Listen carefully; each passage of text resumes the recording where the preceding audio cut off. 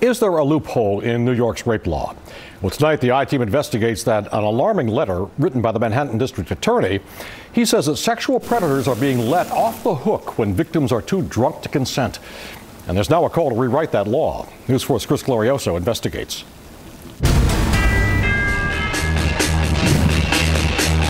I remember basically just being at the club.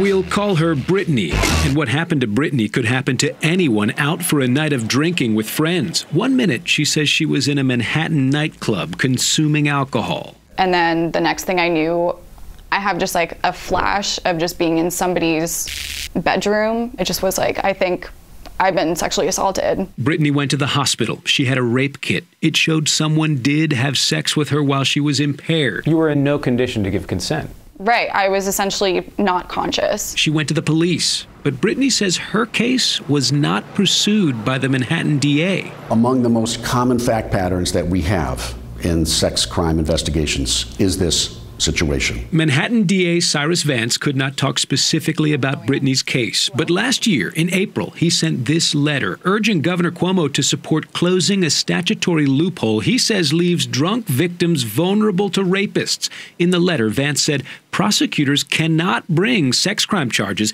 in cases where the victim becomes voluntarily intoxicated, even if a reasonable person would have understood the victim to be incapacitated. What was the governor's response to your letter? I haven't spoken to, I haven't got a formal response from the governor. Are you looking for a legislative sponsor to pick this up and draft a bill? Sure, absolutely. Governor Cuomo did not respond to the I-Team's questions about DA Vance's letter, and some have questioned the sincerity of the letter. In very specific ways, Cy Vance's memo or letter to the governor was untruthful. Assemblymember Dan Quart and sex assault survivors attorney Kerry Goldberg have criticized Vance in the past for going too easy on powerful men like Dominique Strauss-Kahn, Harvey Weinstein, and Jeffrey Epstein.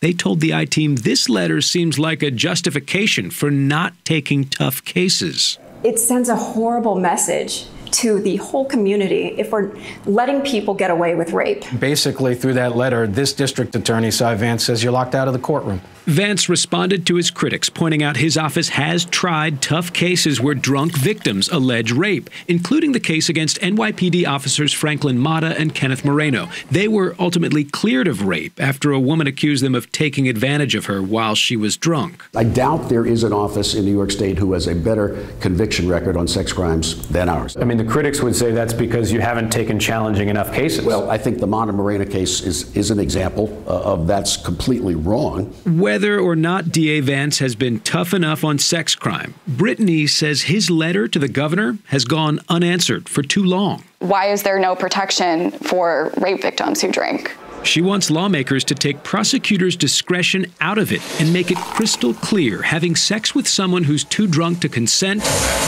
is a crime. If somebody is inebriated to the point where they're not conscious, whether they say no or not, that should still be considered rape.